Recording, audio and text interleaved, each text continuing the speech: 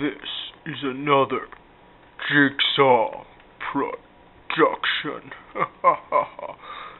See as I see.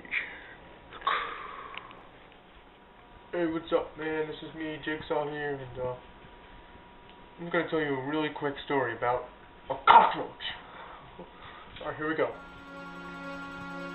Every night, Frank would go down to the liquor store and pick up a six-pack and bring it home and drink it while he watched TV. So one night, as he finished his last beer, the doorbell rang. He stumbled to the door and found a 6-foot cockroach standing there. The bug grabbed him by the collar and threw him across the room and left.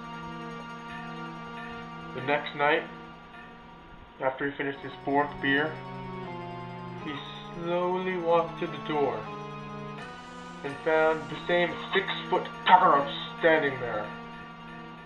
The big bug punched him in the stomach and left. The 4th night, Frank didn't drink at all. The doorbell rang, the cockroach was standing there. The bug beat the snot out of Frank and left him in a heap on the living room floor.